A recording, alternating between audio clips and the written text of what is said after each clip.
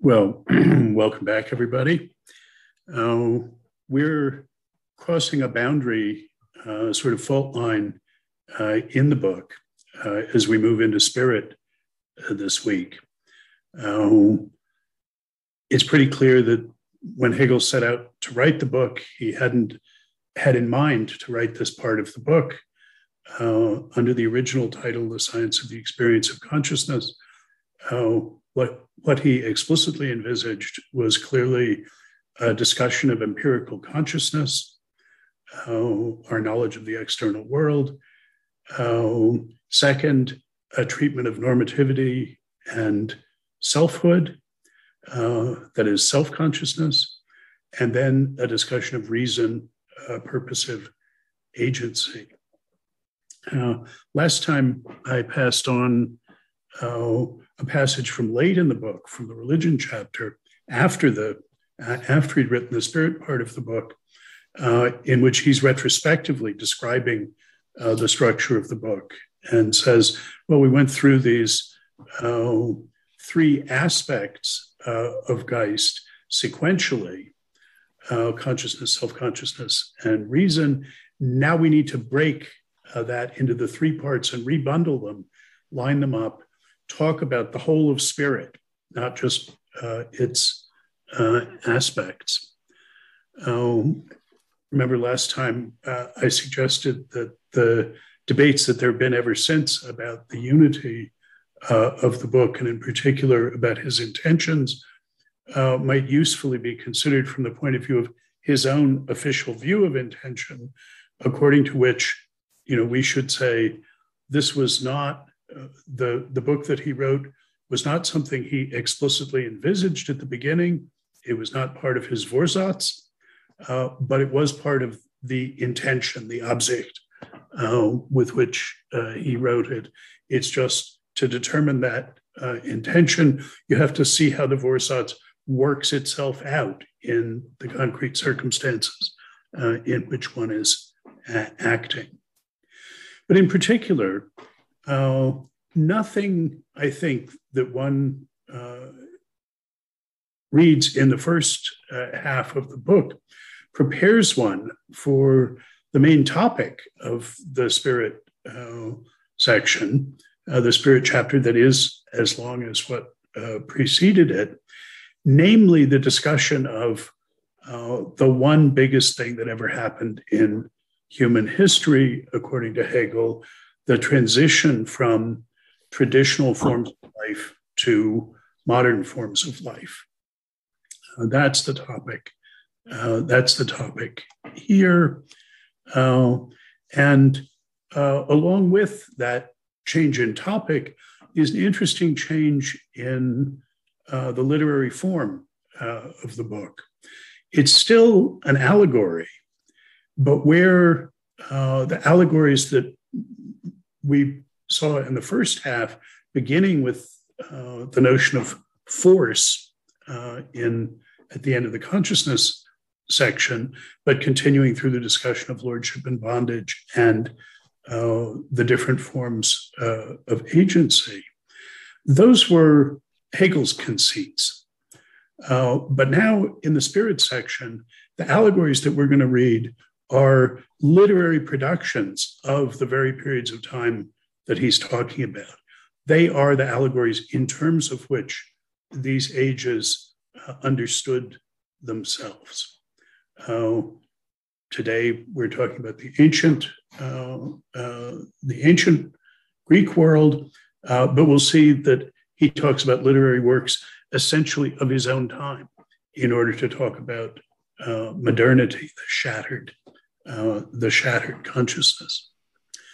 And I think it's worth reminding ourselves how remarkable the task of pulling these threads together under the heading of the vast sea change from traditional forms of life and the kind of normativity that was implicit in them to modern forms of life and the kind of normativity implicit in it. Just how remarkable an intellectual achievement this was.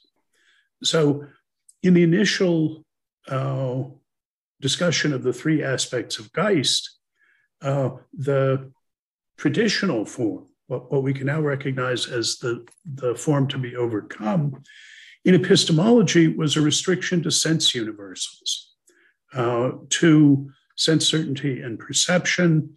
And that restriction to sense universals means that we're not discussing the essentially modern notion of postulating theoretical entities that are related by subjunctively robust explanation supporting laws. That's what he's taking to be the essential innovation of the scientific revolution. And he's retrospectively contrasting the restriction to sense universals in sense certainty and perception with that modern notion. In the normativity discussion of self-consciousness, the traditional form of normativity and so selfhood is the asymmetric structure of authority and responsibility as subordination and obedience, whose allegory is the master and the slave, but whose implementation he follows out in the discussion at the end of this first part of Spirit, from literal slavery through feudal Europe to the aristocratic form of subordination and obedience, essentially of his own time. And the image of this traditional form of normativity is the great chain of being. Well, one might well ask oneself, what do those two things have in common with one another? His diagnosis of the rise of the scientific revolution in terms of theoretical entities and the lawful relations among them on the one hand, and the move from asymmetric relations of authority and responsibility as subordination and obedience to more egalitarian, small r, Republican, liberal forms of authority and responsibility that we see on the modern political side. And along the third dimension, agency, a practical agency under the heading of reason, though this is something we'll actually not even talk about today, it's still to come. The traditional form is epitomized in the heroic, tragic self-consciousness that Hegel discusses using the self-conscious literary allegory of Sophocles' Oedipus trilogy. Really, the two, throughout Hegel's writing, not just in the Phenomenology, it's Sophocles' Antigone and his Oedipus that are the literary works that he discusses. We'll see that Hegel has specific views, not only about the relation of, but where Sophocles stands relative to Aeschylus and Euripides, but even about the literary development within the Oedipus trilogy. He sees a progression from Oedipus to Oedipus at Colonna at the end of it. The traditional heroic tragic consciousness, he says, doesn't make the distinction between Handlung and Tat, doesn't accept and attribute responsibility only for what the agent knew she was doing, intended to do, doesn't recognize what he calls the rights of knowledge and intention. And I'll have a lot more to say about this distinction and transition from the heroic, tragic, Oedipal conception to the modern forms of self-conscious practical agency, because I see this as at the core of the transition to the third postmodern phase of Hegelian history. But again, we can ask, how does this distinction in practical agency line up with the others. What is it that the scientific revolution has in common with something like the democratic liberal revolution, a shift to more symmetric, egalitarian normative structures via the appreciation of the fundamental character of reciprocal recognitive relations, and the shift to assigning, accepting, and attributing responsibility only for what's within the individual's control, what they self-consciously, explicitly intend and know will be the consequences of their doings. But all of these, Hegel claims, are aspects of one single transition, the advent of modernity. And this is bold and astonishing. While all of the great early modern philosophers in the canon, from Descartes to Kant, were moving modernity forward, the theoretical self-consciousness that is distinctively modern, they were articulating it. But Hegel is the first one who really takes modernity as his topic, as an explicit theme. And he does so in this Spirit chapter. People realized that there was a scientific revolution going on. They could see the French Revolution and the Napoleonic Wars were a political revolution. Wordsworth, who was born the very same year that Hegel was, 1770, spoke about his generation in the Prelude. He said, "Bliss was it in that dawn to be alive, but to be young was very heaven."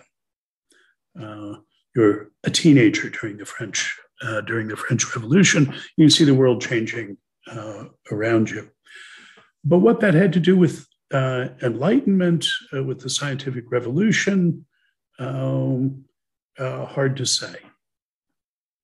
One of Napoleon's slogans for the change he was bringing politically to Europe, that he always insisted was to institute republican forms of government, that is, forms of self-government, even as he evolved to crown himself emperor, was that instead of aristocratic subordination, superior-subordinate relations, we would have carrière ouverte au talent, political careers that were open to talent instead of to birth. And in his biography of Hegel, which I seriously recommend, Terry Pinkard relates how Hegel was reported to the Prussian secret police for having uttered that phrase in a lecture. He used the phrase, carrière ouverte au talent. And that was considered treason in the Prussian state. That was subversive of aristocratic control to think about political careers that were open to talent. The sort of thing that led, the idea that led Napoleon to institute the polytechnics as alternatives to the ossified universities, as places where those talents could be trained.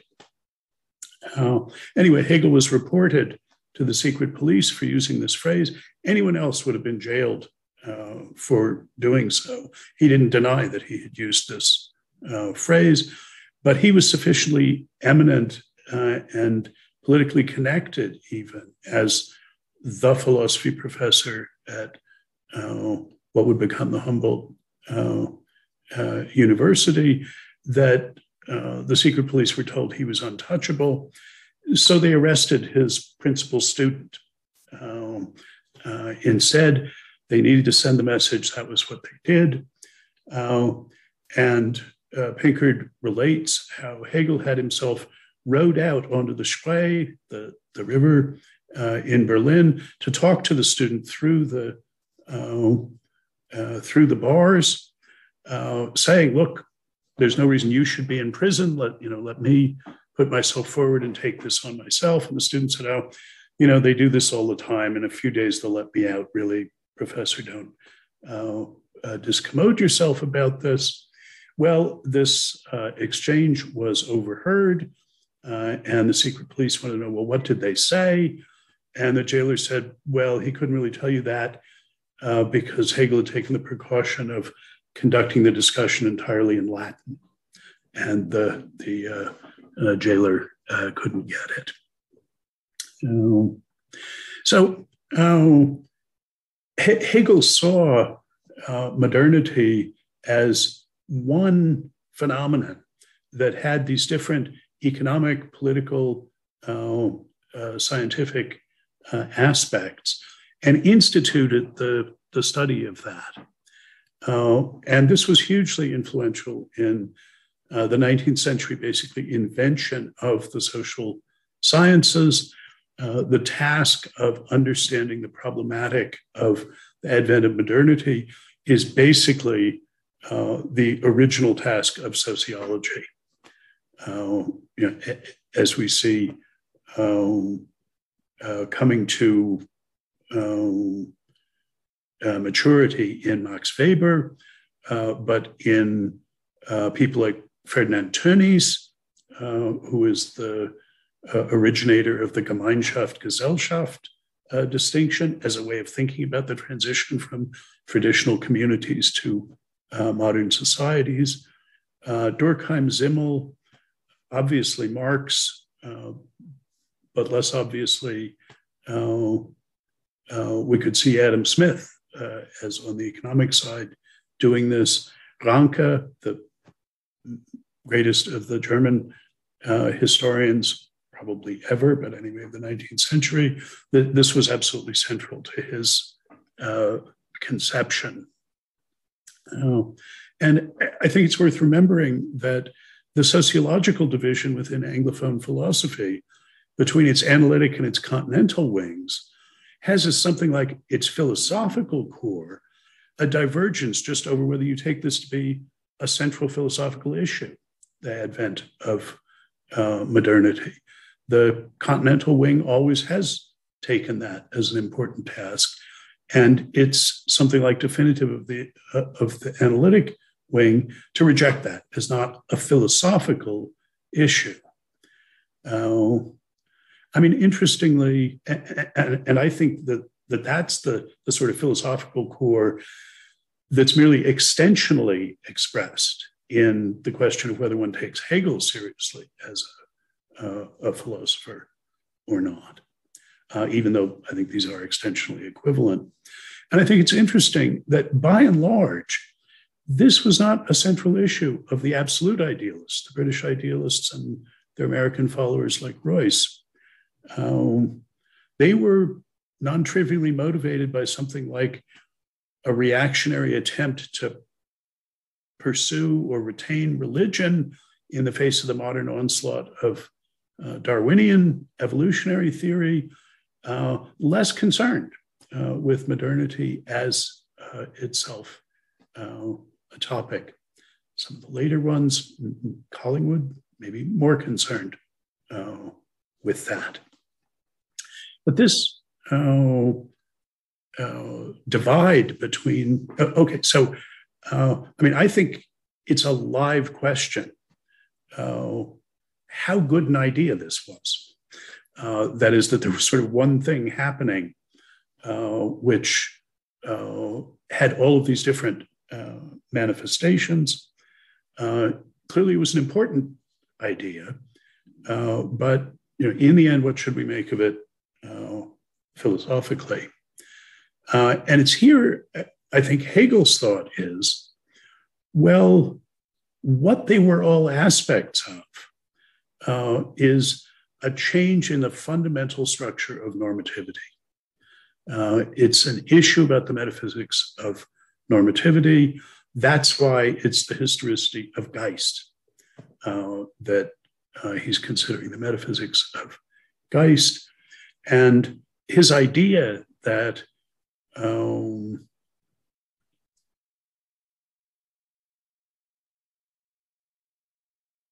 the Kantian categories, the meta concepts in terms of which we understand our conceptual activity, are one manifestation, the sort of self-conscious form of the structures of normativity, and economic and political ones are practical forms of that. That was the idea. And here, what we see in the spirit section is his account of the first glimmerings of modernity, the first changes in practice that were reflected in the beginnings of a self-conscious appreciation that we were and needed to move beyond traditional forms of life. And here, I think a model for the sort of story he's telling us about those first glimmerings of modernity already in the classic age of Greece is Arthur Lovejoy, early 20th century American, in the vanguard of American intellectual historians, and who, for instance, wrote witheringly about pragmatism. I think in his essay on that, he distinguishes 19 different things that people meant by the term pragmatism. He's suggesting this is disreputable. But he also has an essay in which he sees the first glimmerings of romanticism in Europe, in the fad, the sudden popularity on the European continent of English gardens in the late 1700s, where instead of the formal geometric French gardens that Versailles made famous, the anarchic English gardens became popular. And Lovejoy, I think, is telling and insightful about how you could already see before Goethe was writing, never mind before the real fleury of Romanticism in Jena at Hegel's time, you could already see the sensibility as beginning to peak through here in that change in the popularity of gardens. And Hegel is going to say something like that about Greek tragedy, that there's a sense in which the first stirrings of modern self-consciousness and of the breakdown of traditional forms of normativity can already be discerned in the great tragedians. And the reason, if you look at this sort of admittedly a bit idiosyncratic first page of the handout,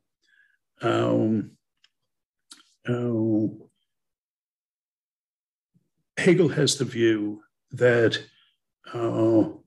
Aeschylus, the oldest of the trinity of tragedians, Aeschylus, Sophocles, and Euripides, that he sees as in many ways paralleling Socrates, Plato, and Aristotle, anticipating them, but speaking for a popular audience, that Aeschylus was not modern at all. He articulated the traditional form of life. Euripides, he thinks, is essentially a modern playwright, that the modern sensibility has come to serious self-consciousness in Euripides. And Sophocles, in between them, goes both ways. He's basically articulating the traditional line of thought, but the topics that he addresses are all about the upwellings of what Hegel can see as distinctively modern forms of life and self-understanding. And so Sophocles is the one who's most interesting to Hegel. And what I want to talk about at the end of this session is the irony that he sees in Sophocles bringing these things to self-consciousness in the sense that he puts them out there for the audience, but it's not clear that Sophocles himself understood what he was making explicit to the audience. And this is one of the things that Hegel uses the romantic Schlegel notion of irony to talk about. Now, it is a fascinating feature of this trilogy of great tragedians that something like their principal topic was the royal family of Thebes, whose complex genealogy I put a picture of in the handout. You should particularly admire. Here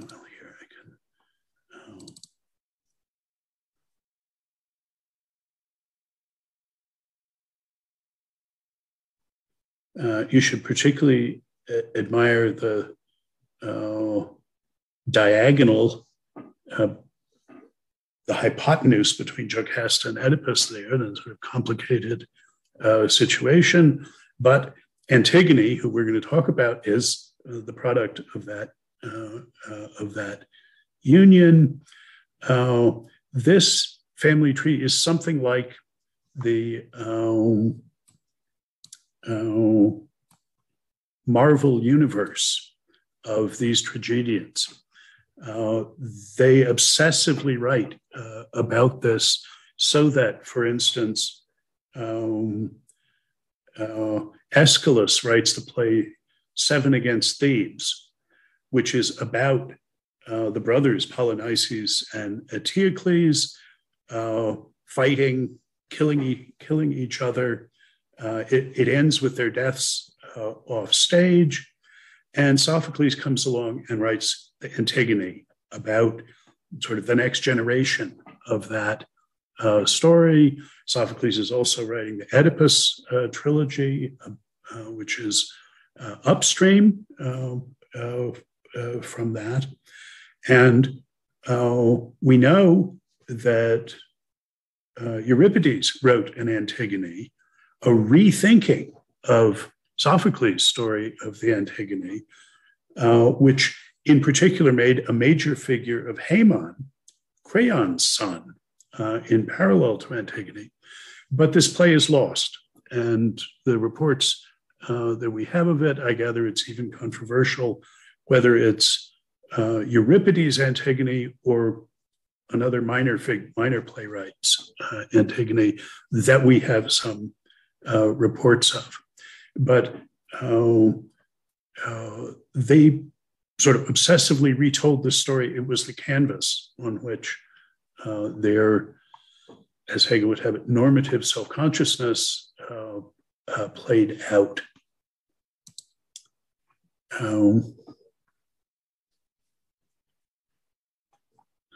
Okay. So I want to talk about the historicity of Geist, because though it's something like conventional wisdom that where Kant thought there was just one set of categories forever and for all, that Hegel thought they changed. And he does, but that's because he's broadened the notion of categories to the structure of Geist, the metaphysics of normativity. Now, here's a famous statement of Hegel's from The Philosophy of Right, paragraph 343. He says, the history of Geist is its own act. Geist is only what it does, and its act is to make itself the object of its own consciousness. In history, its act is to gain consciousness of itself as Geist. to apprehend itself in its interpretation of itself to itself. This apprehension is its being and its principle, and the completion of apprehension at one stage is at the same time the rejection of that stage and its transition to a higher. To use abstract phraseology, the Geist apprehending this apprehension anew, or in other words, returning to itself again out of its rejection of this lower stage of apprehension, is the Geist of the stage higher than that on which it stood in its earlier apprehension. That's the end of the quote.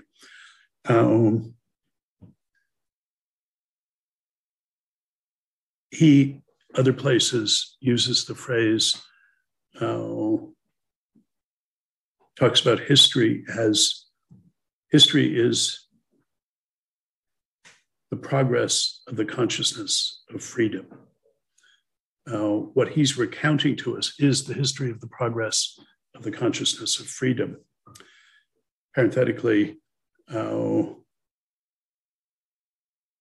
obsessed about Hegel for long enough that when my younger son was in junior high school, he heard this phrase and was sufficiently taken with it that it was something like the third name of their ongoing garage band was History of the Consciousness of the Progress of Freedom. Eventually, they just used the initials for it. And you'll never hear any of their music, but he was taken with the title. There really are just three stages in Hegelian history. There's traditional society, what we're going to be talking about today under the heading of immediate Sittlichkeit. And I'll say something more about that word later on. It's a view about the relation of normative statuses to normative attitudes, as I would understand it, and a view about agency selves and their relation to community. And that contrasts with the modern society, which is also a view about the relation of normative statuses to normative attitudes. Roughly, the traditional view sees normative statuses as objective features of the world and normative attitudes as more or less accurate reflections of them. Sees normative statuses as authoritative over normative attitudes, and the attitudes as responsible to the norms. And the modern view reverses that and sees normative norms, normative statuses, as instituted by normative attitudes. Where the traditional society understands the sense in which we're made into the people we are by the norms. I am, my station and its duties. The modern insight is that we make the norms, that ultimately the norms are our products. And he thinks that's a substantial advance in self-consciousness, but that it comes with a price. The worm in the apple of modernity is a certain kind of distancing from the norms, a practical inability to see them as binding on us, precisely insofar as we see them as our products. And the challenge then that he sees for himself as a philosopher, but for us as discursive beings, is to get together in one coherent picture, the sense in which we're the products of the norms of the community we're born into, and the sense in which the norms are the products of the practices and attitudes of those community members. How can we do equal justice to those two views? So if you look on the handout at the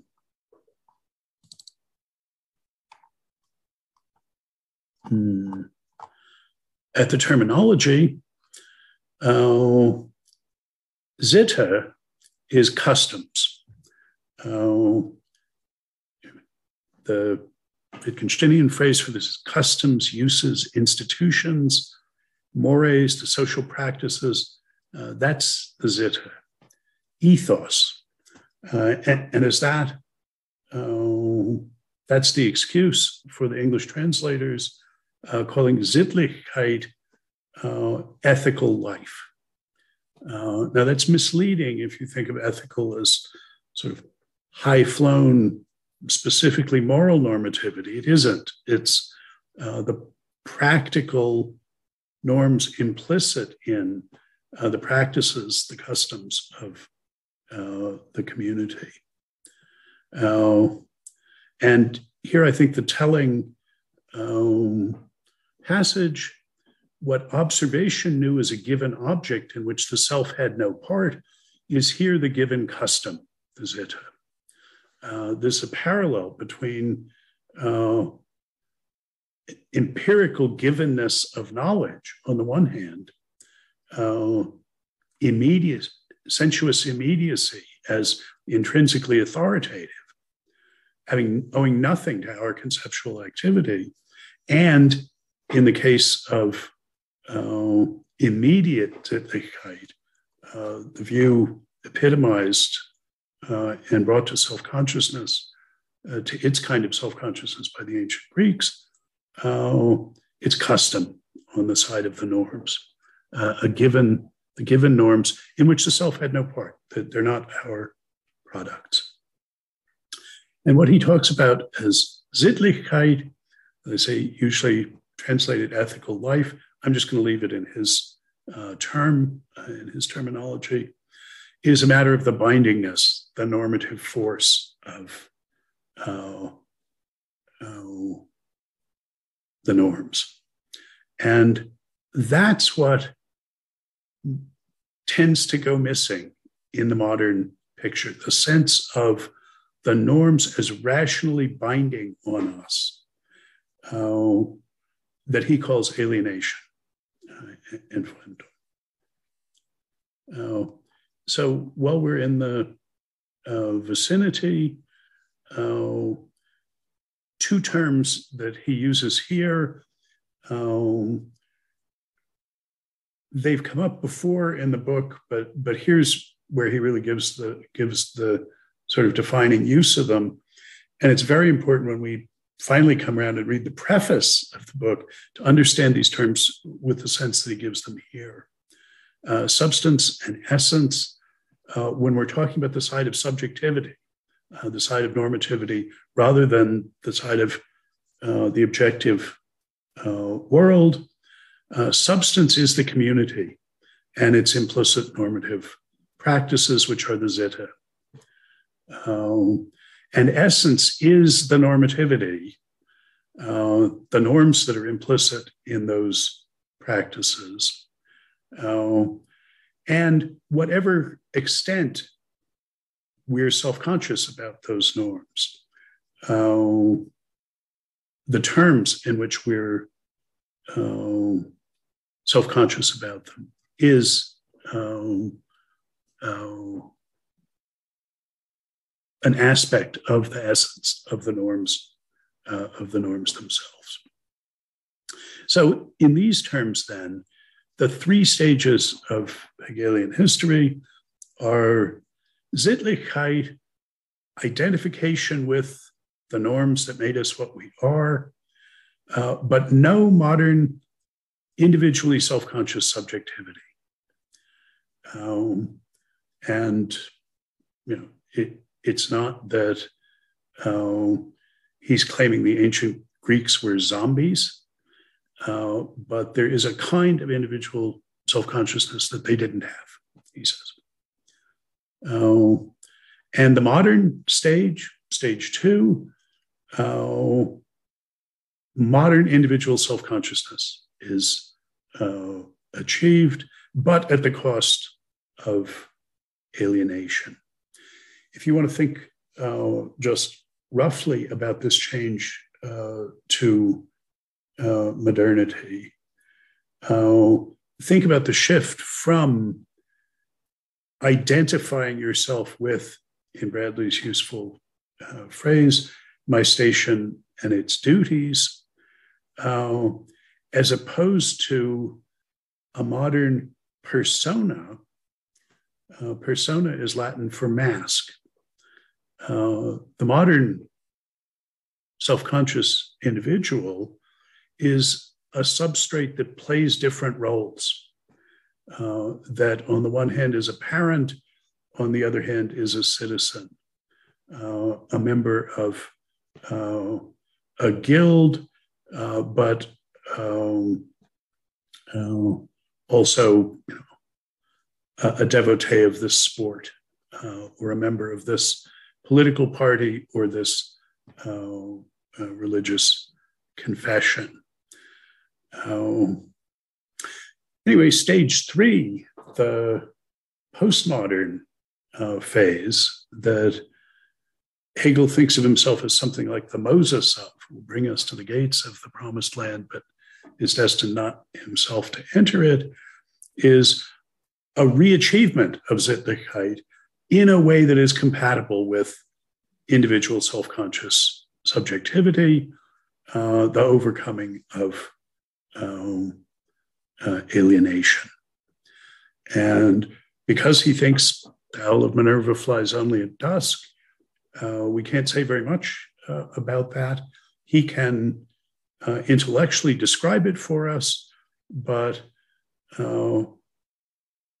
instantiating it requires changing the kind of recognitive community we have, the kind of institutions we live in, and that we can only look forward to and can't see how things will look when we actually live in communities like that.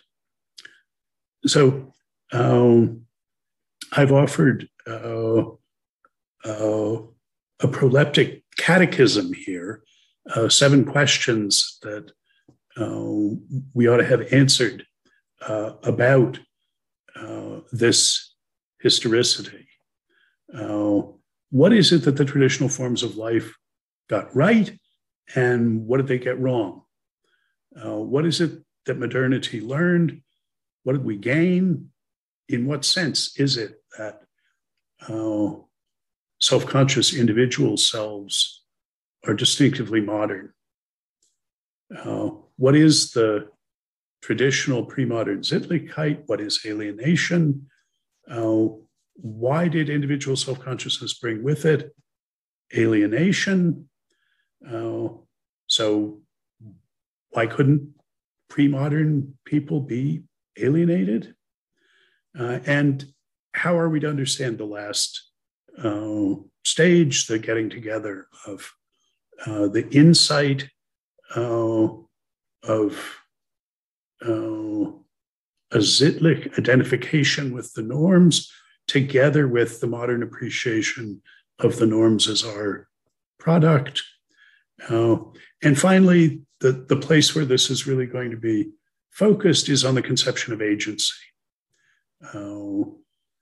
There's a kind of reachievement of the heroic, tragic Oedipal, the heroic, tragic conception of agency, which takes responsibility for the act in all of its manifestations. There's a kind of reachievement of that that's supposed to be compatible with making the distinction between what was done intentionally and what was not. And how are we to think about that form of agency, that form of being a person? So today we're only going to talk about the first stage of that, but this is where we're going.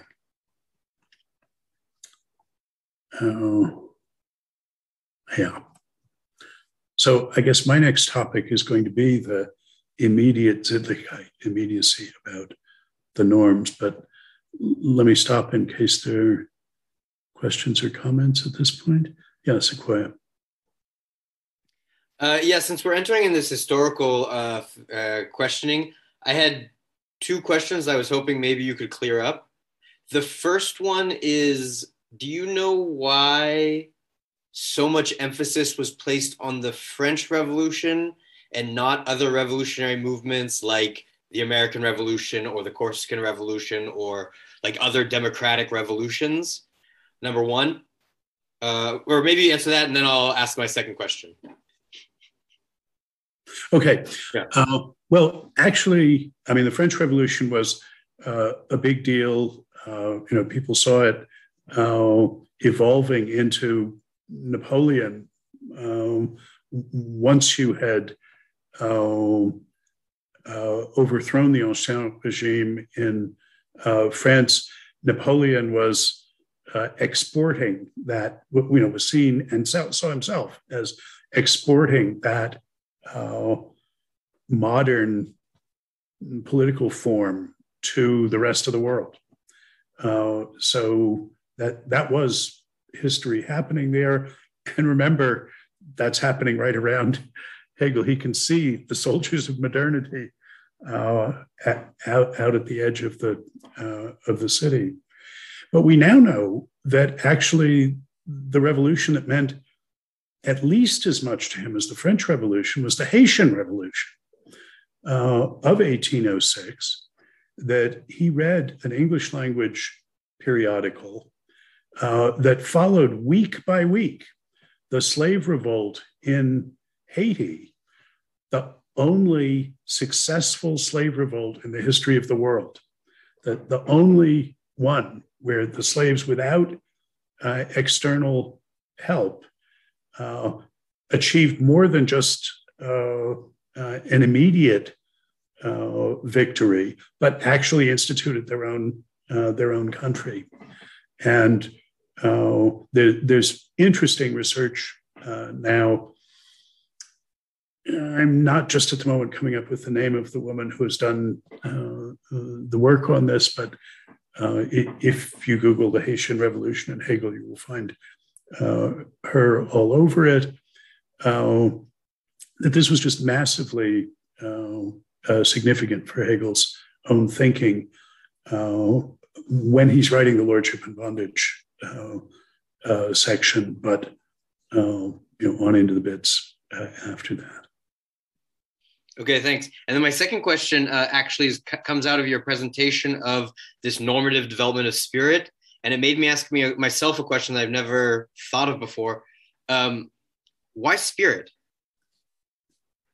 I mean, why does he call it Geist? Does it come from Montesquieu's Spirit of the Laws, or is it like the spirit of the times, or do you know why spirit? I don't have a specific view about that. It's clearly downstream of, as so much of what he writes is, of the book that was the first recent philosophy that really set the young Hegel on fire as a 17-year-old in the Stift, which was Kant's Religion Within the Bounds of Reason Alone. And he wrote a letter back home that we have from that saying, look, this is exactly right. The only thing that Kant doesn't see is that Fantasie, Herz, and Sinnlichkeit must not be sent empty away. That imagination, heart, and the sensuous their significance in religion are being underestimated here. And his writings about religion and about art are specifically about sort of that significance. Anyway, he clearly has in mind that the philosophical core of traditional religion, particularly as he's thinking, his pietist version of Lutheranism, of Lutheran Protestantism, what it's really philosophically about, clothed in a sensuous covering, is discursive normativity. And so uses a term for that that's going to let him sort of speak on both sides of the religion, non-religion side. So he interprets the Trinity in terms of universality, particularity, and individuality, where Geist is the union of all of those. Yes, Natalie. We may get to this as we go through your questions, but to the question, why couldn't pre-modern people be alienated?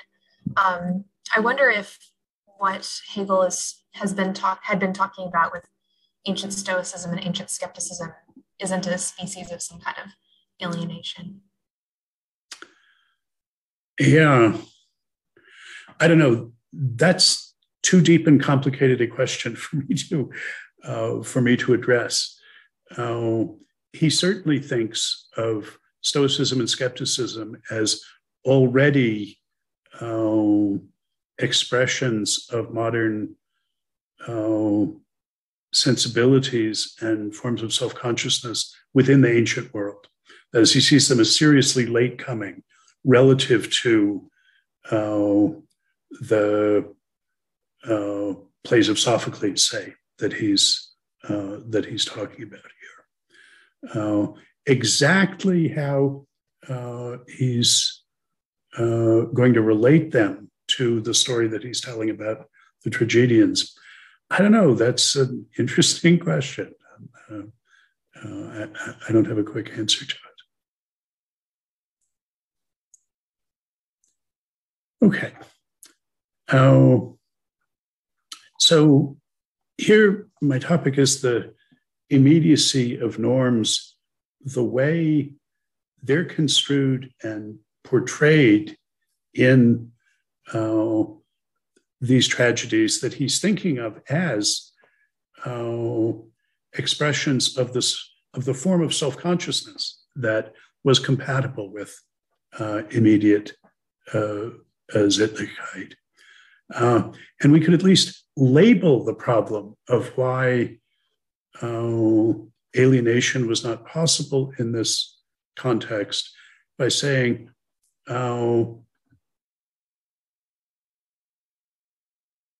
being at a distance from the norms was being evil, not being alienated at this point.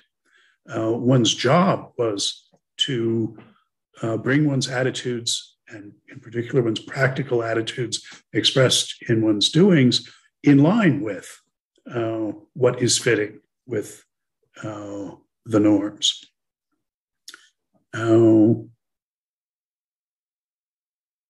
So he says of the laws as they appear to themselves, as they appear to immediate Sittlichkeit, maybe we want the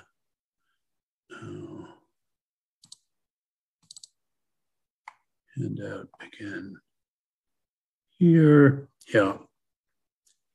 That they appear to immediate Sittlichkeit as unalienated spirits transparent to themselves. Stainless celestial figures that preserve in all their differences the undefiled innocence and harmony of their essential nature. Now, essential there is the norms.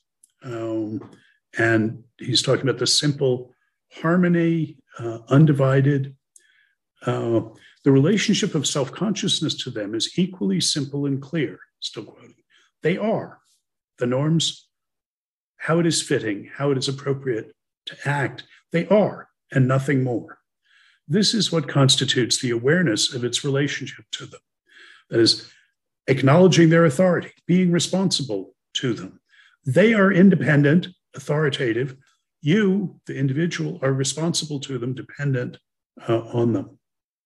Thus, he says, Sophocles' Antigone acknowledges them as the unwritten and infallible laws of the gods. They are not of yesterday or today, but everlasting, though where they come from, none of us can tell. This is a quote from the play. By the way, I put in the website a link to a good modern translation of the play, so in case you want to look at it. See, they are. The norms, the laws, they just are. If I inquire after their origin and confine them to the point whence they arose, then I've transcended them. For now it's I who am the universal, and they're the conditioned and limited. If they're supposed to be validated by my insight, then I've already denied their unshakable intrinsic being and regard them as something which for me is perhaps true, but also is perhaps not true. Ethical, Sittlich disposition consists just in sticking steadfastly to what's right and abstaining from all attempts to move or shake it or derive it, or, he's saying, inquire into its origins, or even really its nature. The terminology that he uses for this attitude of individual self-consciousness to the norms is character. And Sittlich, traditional character, contrasts with the modern personhood, the persona, the wearer of masks.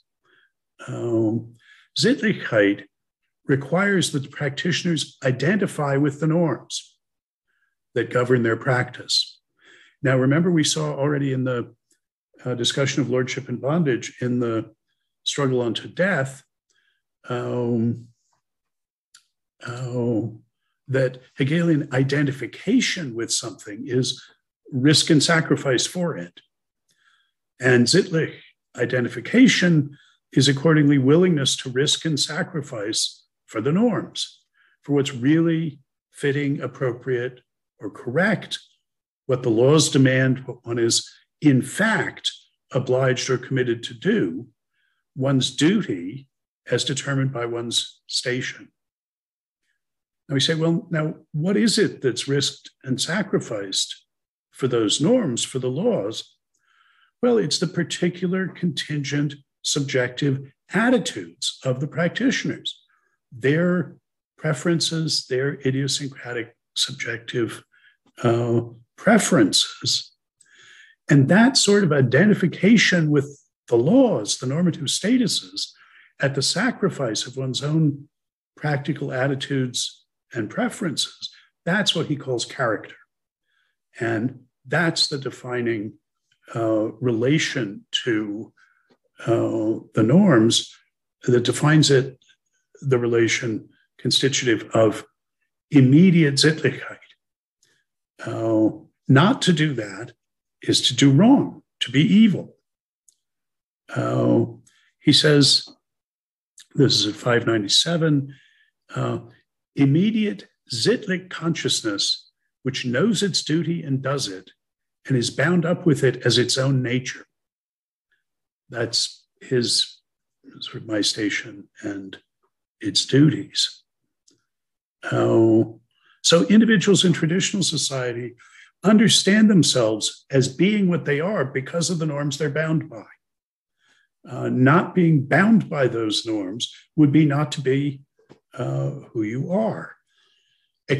Immediate acknowledgement of the authority of those norms over particular attitudes, which of course is not to say that one never does what's wrong, but one doesn't think that that somehow has an effect on whether what one's doing is wrong or not. You're treating the norms essentially as found rather than as made, and not seeing yourself as having any kind of corresponding authority over the norms. They're just part of the objectively given furniture of the world. They are. What they don't see, the modern insight, is the contribution that their own activity, that our own activity collectively, makes to instituting those norms. They don't see what William James called the trail of the human serpent overall. That's a distinctively modern thought. And one aspect of the identification of the normative with the natural that's characteristic of immediate Sittlichkeit, something that's simply there, is that on this implicit practical conception of the normative, the idea of conflicting norms is unintelligible. If there's a conflict, it has to be merely apparent. It can't be real. Someone can no more have incompatible obligations than any object can have incompatible properties. That's part of what there being just there, like an object, is. That contrasts with modern personhood, where we get used to the idea that the obligations that go with one of the roles I play may come in conflict with the obligations that come with some other role that I play. That my obligations as a member of my family may conflict with my professional obligations or with my religious obligations. This modern picture of someone who occupies different roles, plays different roles, wears different masks, that's a modern idea.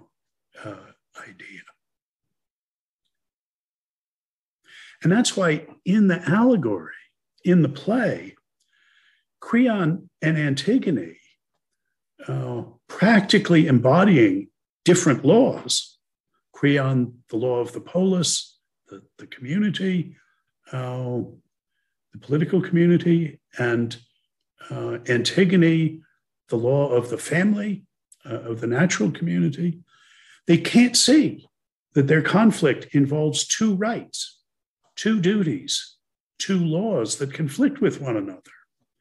That the immediacy of their relation to what's right makes that an unintelligible characterization of what's going on.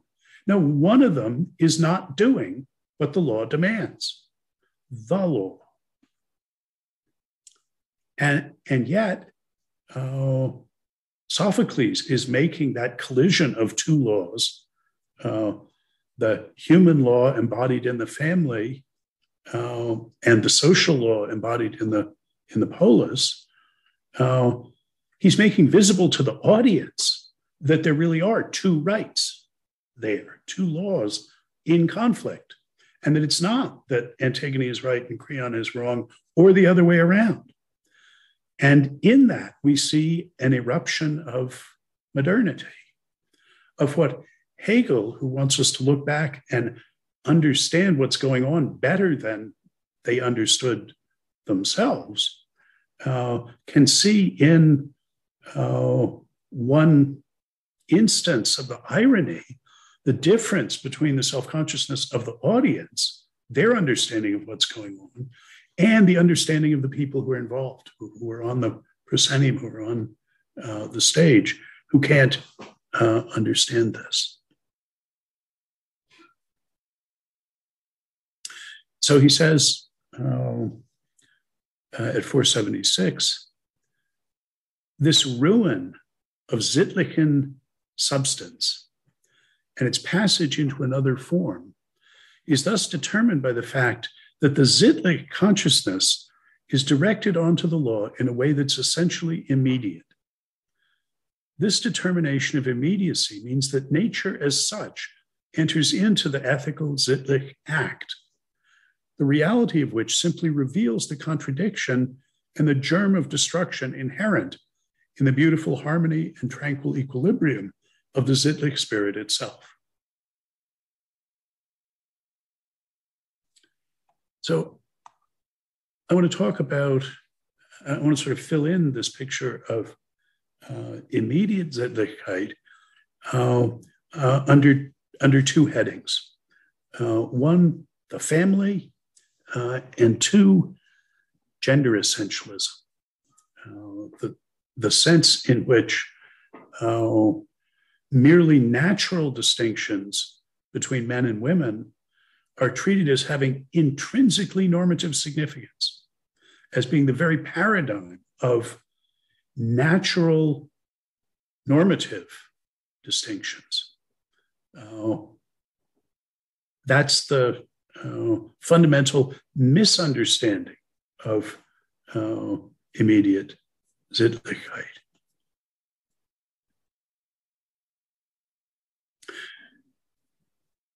So here, under the heading of the family is amphibious. It's a natural community, and it's a normative unit. It's the very first form of association, of recognition. It involves naturally asymmetric relations of authority and responsibility between parents and children, which become the image for the relation between lord and slave, or king and subject.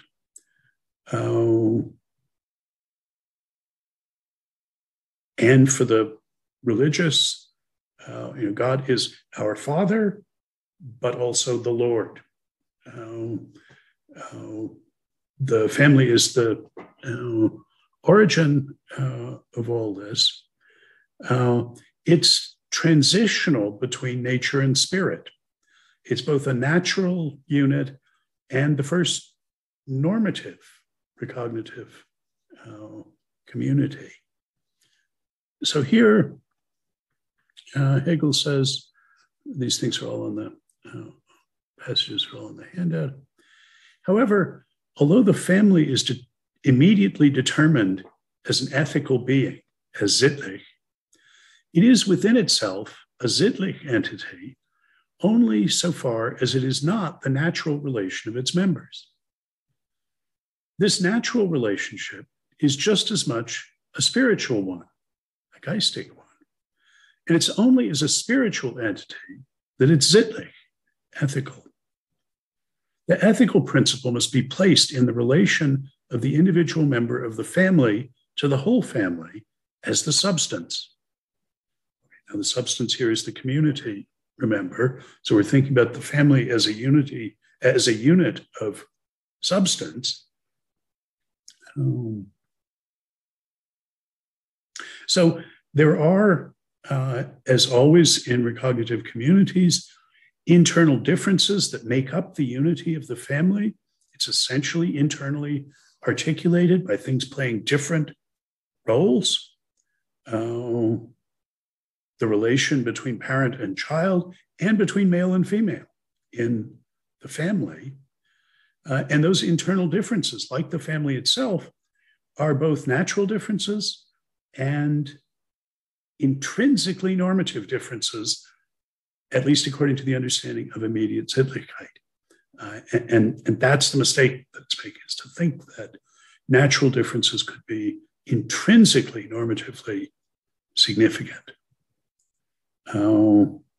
But it's in the family that Hegel thinks we find the origin of the idea that normative distinctions are natural objective ones.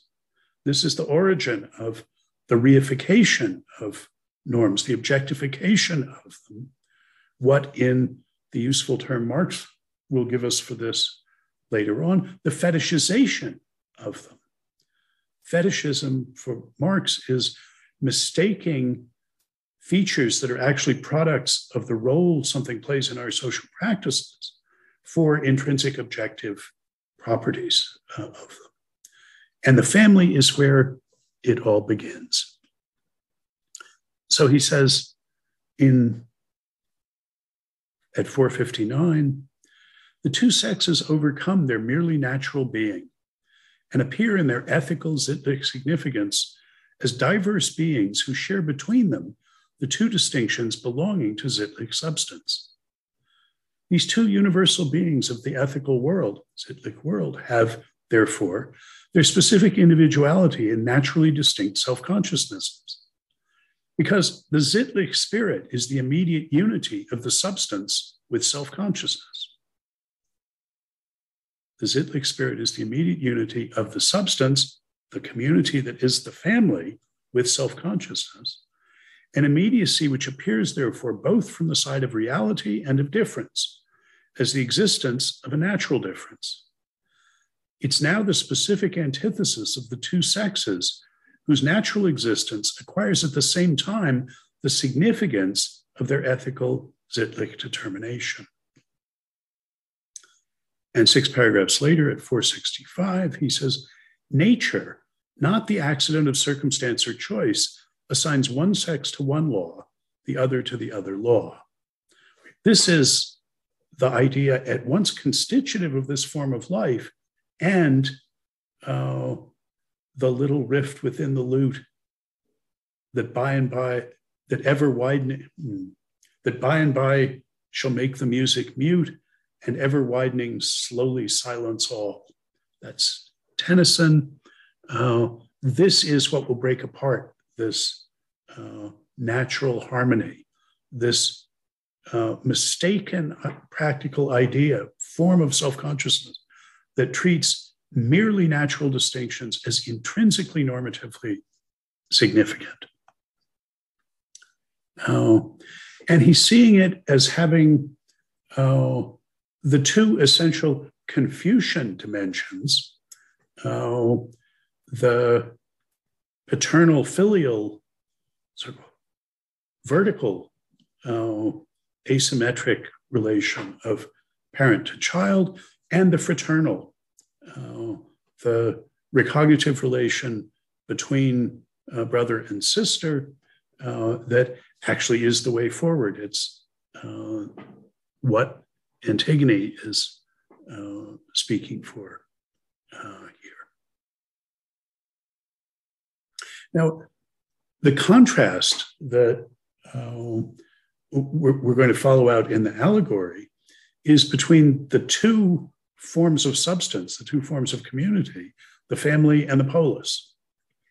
The polis is a pure, well, it's the purest, most modern recognitive community in the Greek situation. But an absolutely crucial thing to appreciate is that the members of the polis are not individual human beings. The members of the polis are the families.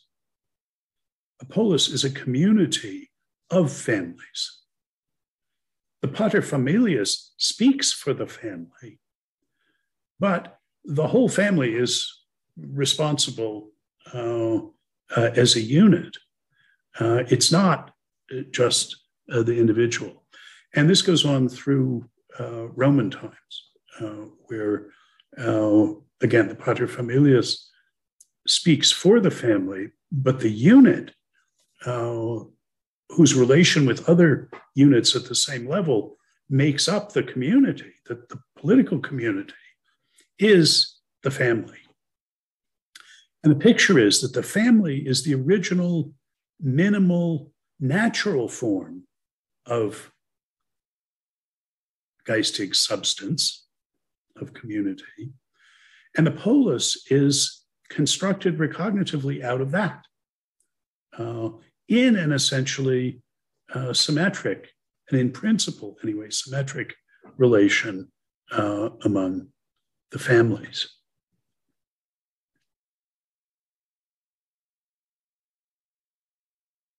And this is the origin of asymmetric subordination obedience forms of normativity is within the family. But those get reflected into the larger community.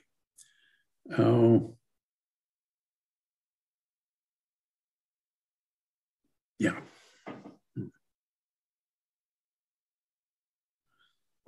So he says at, so we have these two normative centers, the polis and the family. The family is in one sense a natural unit in a way the polis is not. Immediate biological unit held together by bonds of sexual desire, of recognition, and of the subordination of children to parents. He says at 452, however, although the family is immediately determined, I already read this, is an ethical entity only insofar as it goes beyond the natural distinction. Okay, so each of them each of the communities puts normative demands on its members. His claim is going to be that the male, in speaking for the family, rises above the ethical demands, the normative demands of the family, and responds to the normative demands, the law of the polis, whereas the women remain speaking for the law of the family community. And the original sin of immediate Sittlichkeit, what will break it apart, what dooms it, is this mistaking of the natural distinction between men and women as intrinsically having the normative significance that makes one of them subject to the laws of the polis and the other to the law of the family. Here's the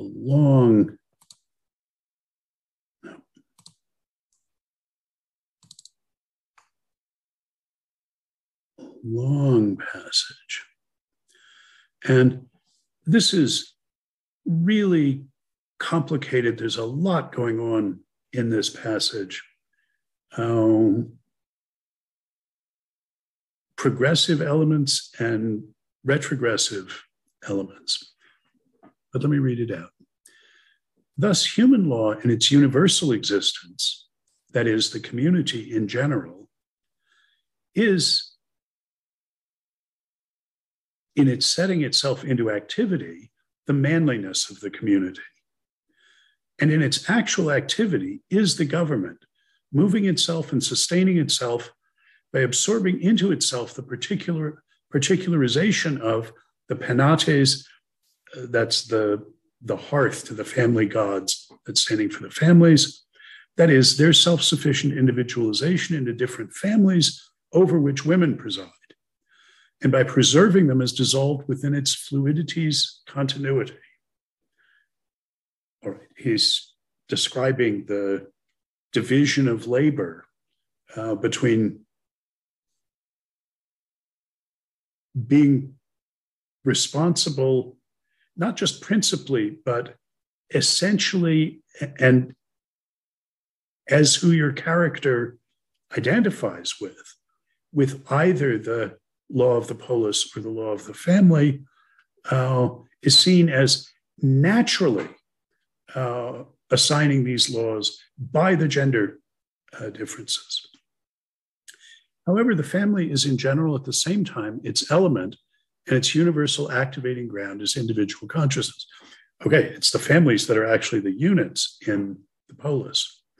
Since the community gives itself enduring existence only by disrupting familial happiness and by dissolving self-consciousness into the universal, that is, somebody going outside of the family and becoming subject to the demands of the polis on behalf of the family, but still, it creates an internal enemy for itself in what it suppresses and what is at the same time essential to it, femininity in general.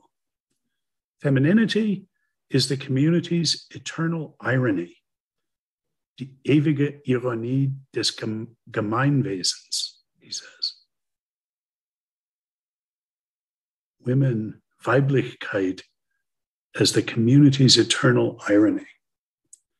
Changes by intrigue the government's universal purpose into a private end, transforms its universal activity into this determinate individual's work, and turns the state's universal property topsy-turvy into the family's possession and ornament. In this way, the feminine turns to ridicule the earnest wisdom of maturity, that is, of men, which being dead to individuality, to pleasure and consumption, as well as to actual activity, this is qua political being, only thinks of and is concerned for the universal. As the eternal source of irony, women will always ridicule the earnest wisdom of the males who have left the family. She turns this mature wisdom into an object of ridicule for immature, high-spirited youths and into an object of contempt for their enthusiasm, and she elevates in general youth's force into what counts as valid, elevating the son, born to the mother as her master, the brother as one in whom the sister finds a man as an equal with herself, and the youth through whom the daughter, freed from her non-self-sufficiency, achieves the enjoyment and the dignity of womanhood. The community, however, can only sustain itself by suppressing this spirit of individuality. The community can only maintain itself by suppressing this permanently ironic,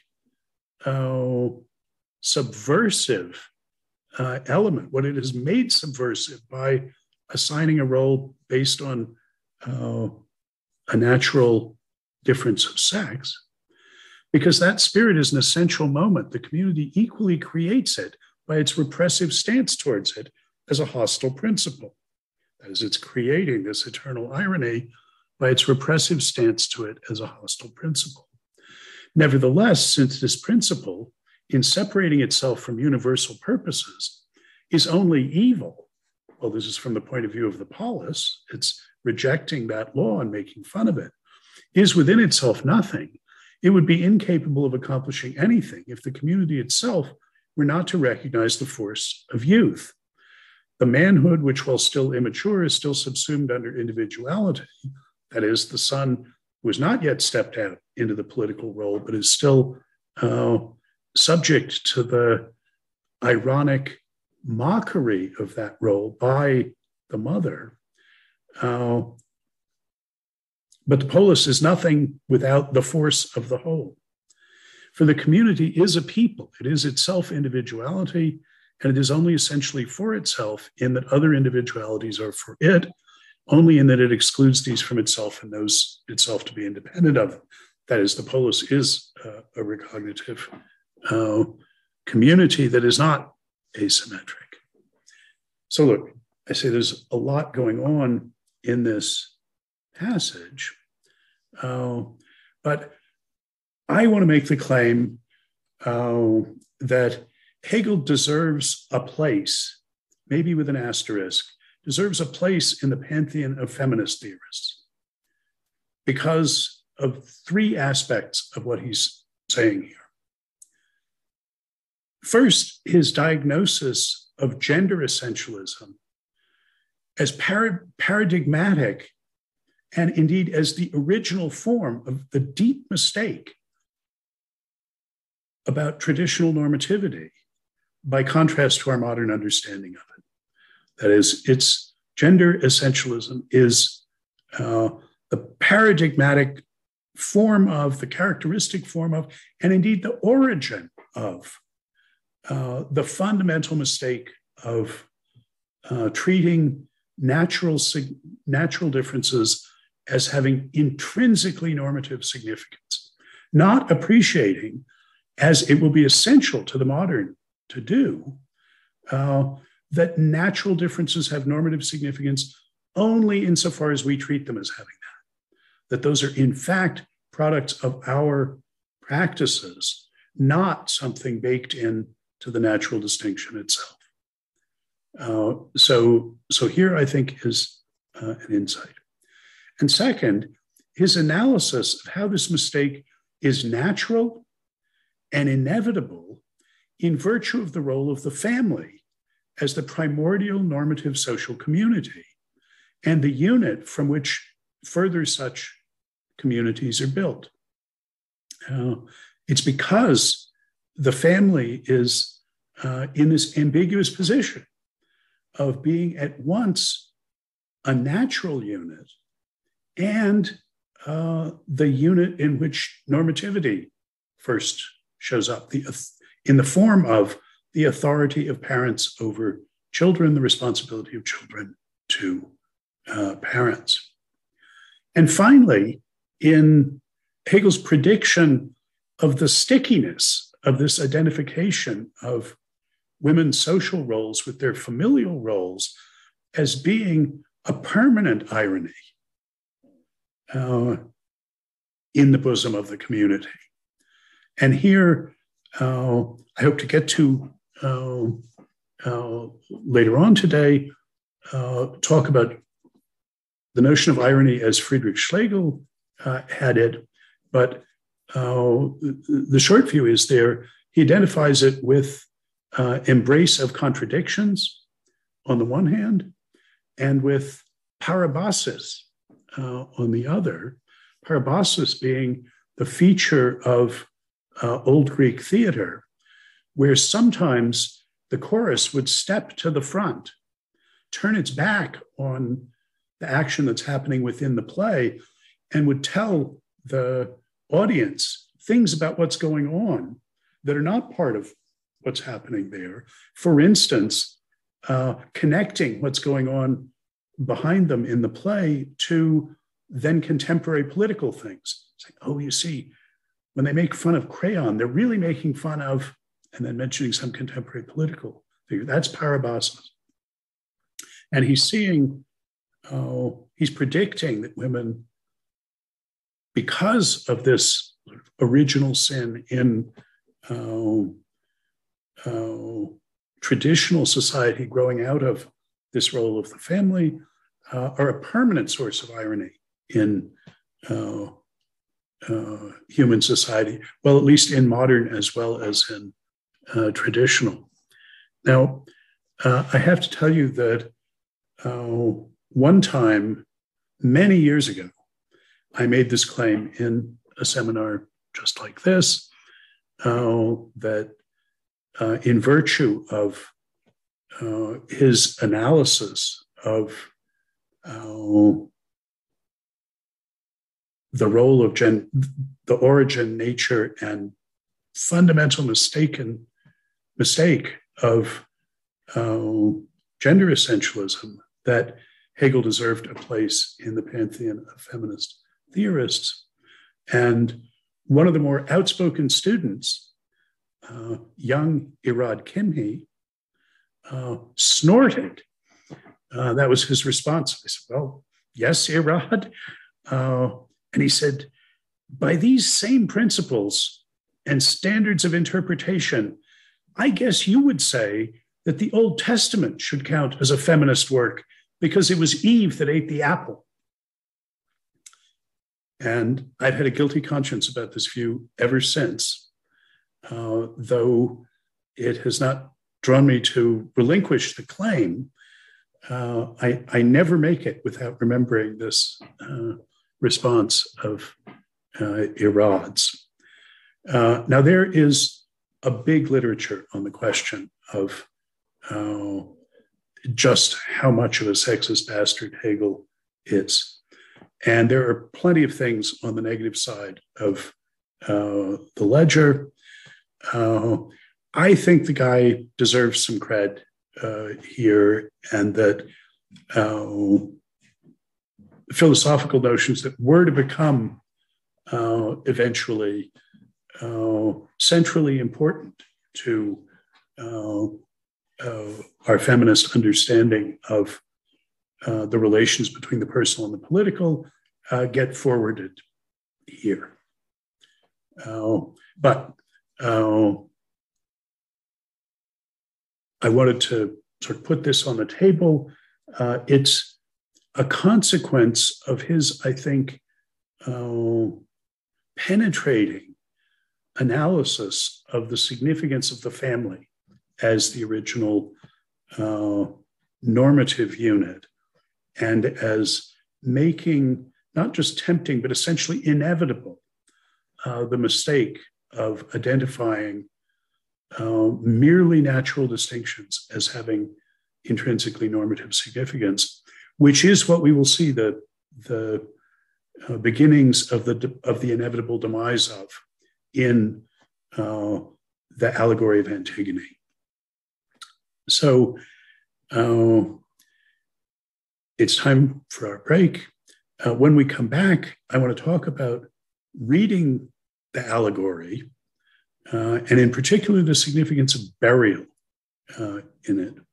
And then I want to talk about the notion of irony which, as we see, the identification of women as a social principle of irony within the community. This is just one example, but Hegel has, I think, a deep account of the doubly ironic character of Sophocles' play, which is the background into which we would need to fit this earlier claim. So when we come back, I'll talk about burial and about irony. It's 3:01 when we start up again at 3:15.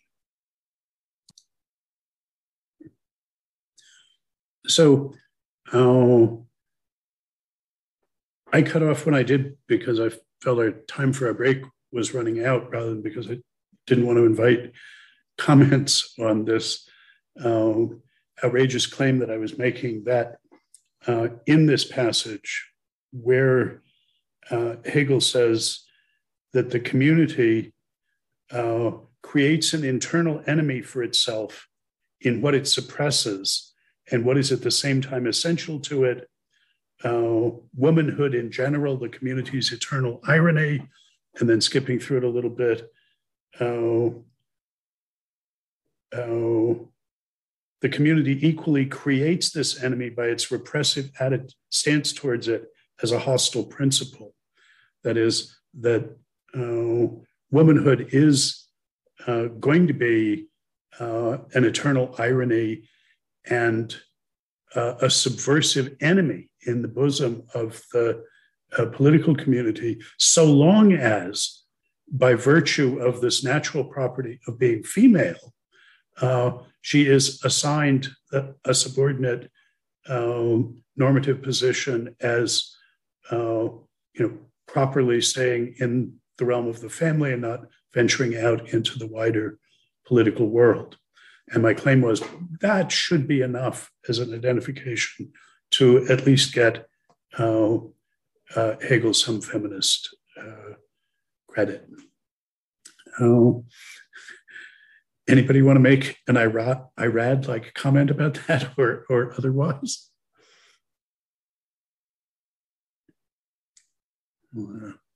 Okay. So I said I wanted to talk about burial and irony, and these are very closely related issues. So let me just quickly rehearse what happens in the allegory. As I say, I put a link to the play there, but I always assume that you are massively intelligent, but possibly massively ignorant too about any particular topic I'm addressing. So in the previous installment of the story, in Aeschylus's Seven Against Thebes, Oedipus's sons, Eteocles and Polynices, he has refused to treat one of them as the elder and therefore automatically inheriting his kingship. He said, you should take turns. So Eteocles will do it for a few years and then Polynices will do it. And Eteocles did it for a few years. And when Polynices said, it's my turn, Eteocles said, I'm going to hold on to it. I don't care what Dad said about this. And Polynices went off and raised a foreign army to come back and attack Thebes. He was one of the seven against Thebes, but the others were foreigners, at least in that they were not Thebans. So he had brought an outside army in, and there were 7 gates to Thebes, and each of the 7 leaders of the outside attacked one of them, and each of the 7 principal defenders defended one of them. Eteocles defended the one that Polynices attacked. And we don't see any of the battle on the stage. We hear from the chorus afterwards that both Polynices and Eteocles got killed in it, but the foreigners were driven off.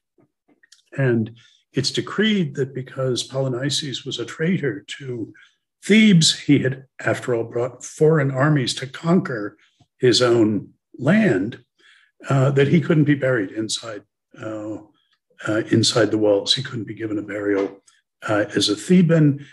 His body was to be left to, as Hegel says, the appetites of the birds and the dogs, to the merely natural appetite of the birds and the dogs. And so Crayon, the representative of the polis, is legally obliged to enforce this. You can't bury traitors. That's the law. That's something you lose when you commit treason. Antigone, this is her brother, and it's part of the law of the family that you bury family members. So she's obliged by the law to bury him. Creon says, he's not allowed to be buried. Anyone who buries him has also violated this law, is subject to death. And she said, well, I can do no other. And this is the collision between them, treated one way by the Sophocles play that Hegel's talking about, and in another way by, we gather, by Euripides. And you probably know the Jean Anouilh version of this, staged during the Second World War, where it's allegorical for French civilians and the Nazi occupiers. Okay, burial. What's the big deal about burial? So here are the key passages on this.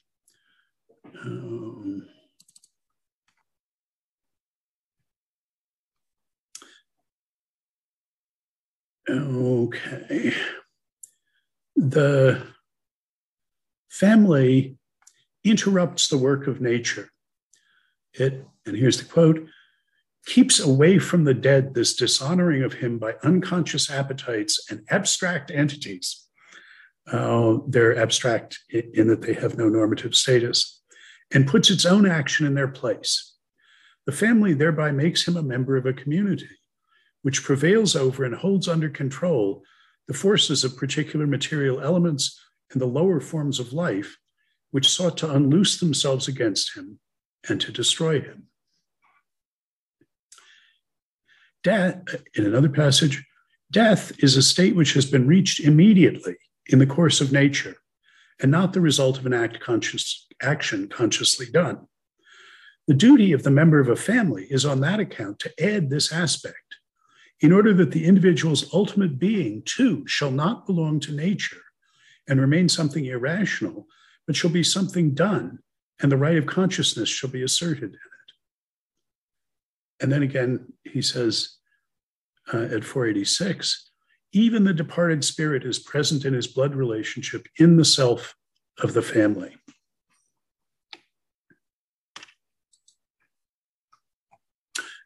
The question, and here we should think back to the struggle unto death. The question is Polynices an animal, or is he a human being? Is he a person, a member of the community, someone with a normative status, a normative subject of authority and responsibility, of normative statuses? He's going to be devoured as just dead meat, a dead animal, by the other animals who treat him as they treat other animals. That's the death of an animal. And that's what the law of the polis dictates is the appropriate treatment of a traitor.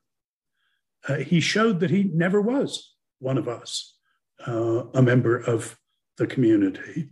That recognition is precisely what he rejected by committing what no one contests is treason against the community, bringing foreigners in to conquer it.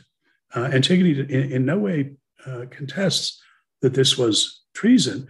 And the law says, then you never were a member of the community. You were just an evil animal. And this is the outward visible recognition of that. as you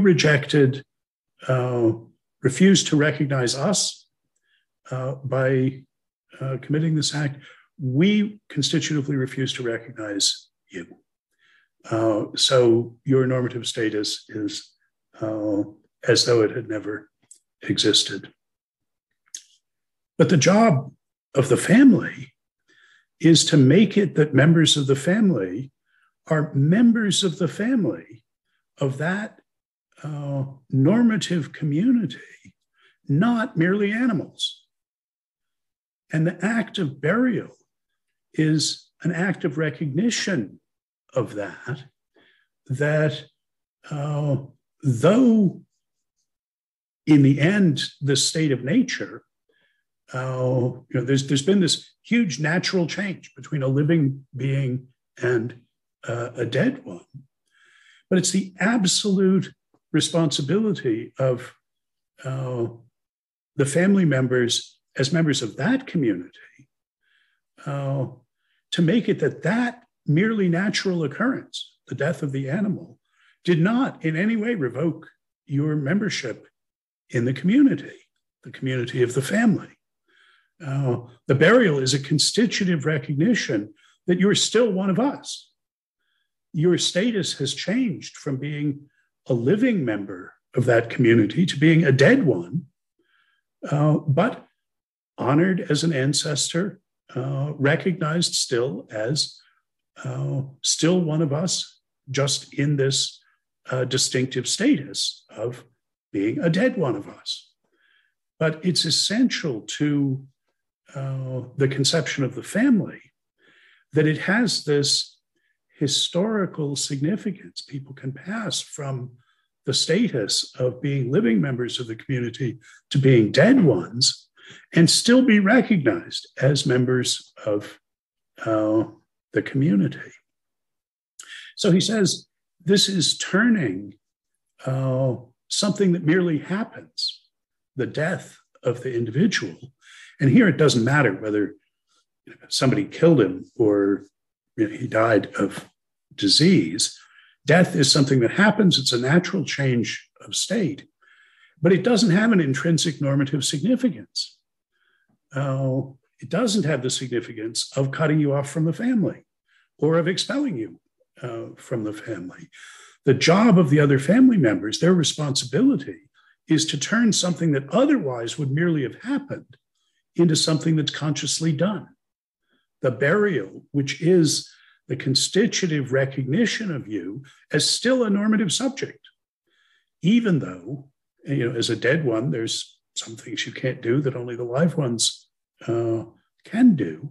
But the status of the ancestor is constitutive of the family as surviving the death of the animals who are its particular members.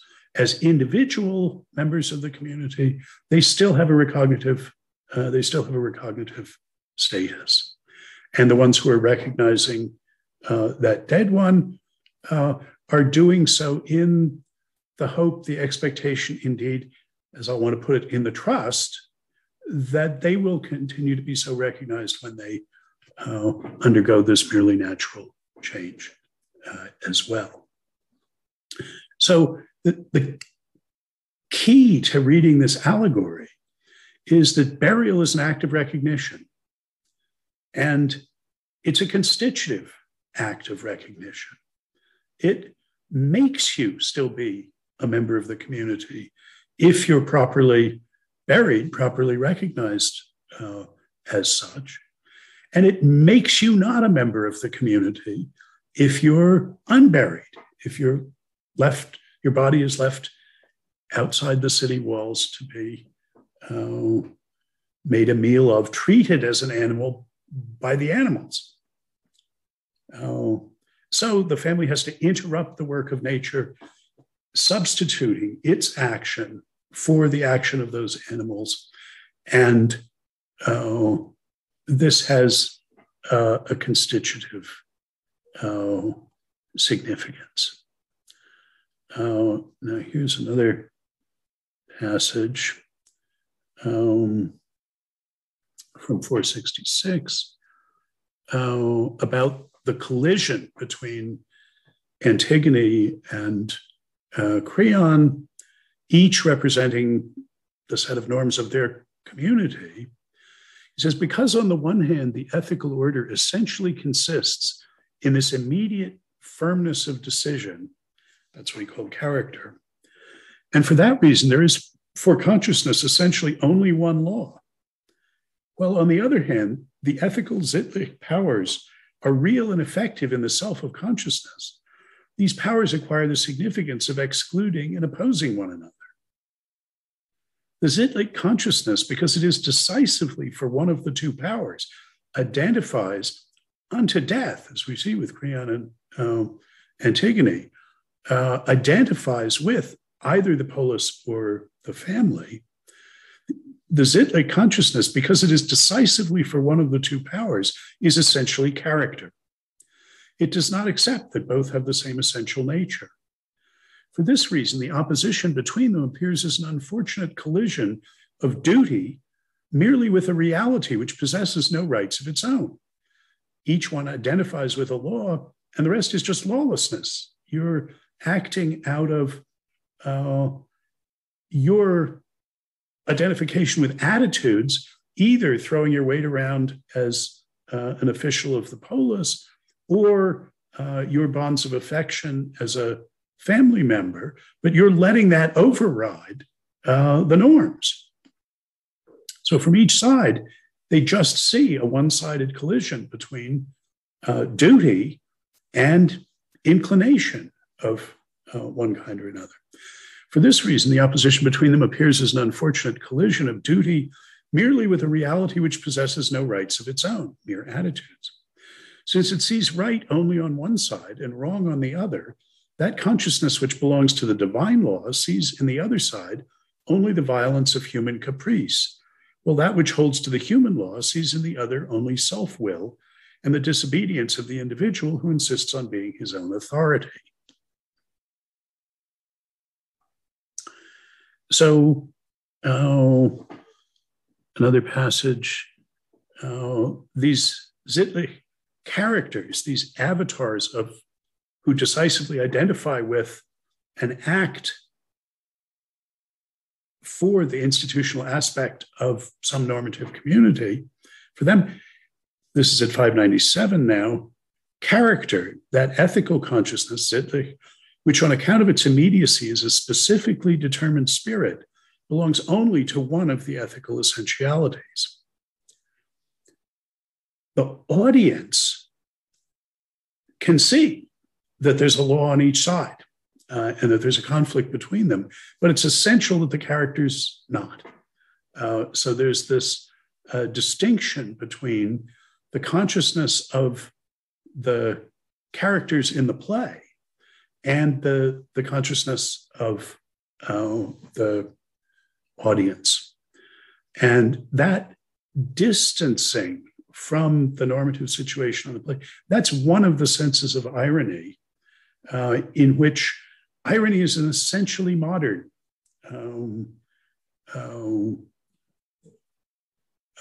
phenomenon, an essentially modern attitude towards the norms, because you're seeing that the audience is seeing not just the norms, but that the constitutive attitudes of the players, Antigone and Creon, towards those norms. That it's a matter of their identification with one norm rather than the other that we're seeing colliding here. So that irony, that sophisticated view of the significance of attitudes for norms is part of what Sophocles is doing on purpose. Right? It's essential to what he's doing, a kind of thing that Aeschylus never did. So Hegel's reading is. Sophocles was more modern, a generation more modern than Aeschylus, in that he precisely presented this lesson, made available this lesson for the audiences, that the collision is because Antigone identifies with, unto death, the law of one community, the family, and Creon identifies to the death, that is willing to sacrifice their animal being for, if need be, for fulfilling their responsibilities as members of the polis, and that it's their identification with them that makes those laws efficacious. The characters don't see that. They just see one law binding on everyone, and someone who's acting out of capricious particular attitudes rather than out of the duty that plainly exists. So in that, Hegel says we've got the kind of ironic distance from the norm, the appreciation of the dependence of the norm, the status, on our attitudes that is precisely denied by immediate Sittlichkeit, whose constitutive take on the norms is that they are just there, and our attitudes are dependent on them. They are independent of our attitudes. So that's the first layer of irony that Hegel sees in this play. This is, I think, a fabulous reading of this play. Here's the second level of irony that's involved in here. What is what's constitutive of the immediately Sittlich picture of norms is that they're not at all up to us. Our attitudes are bound by them, are subject to assessment as correct or incorrect according to them, but no one's attitudes had anything to do with instituting these things.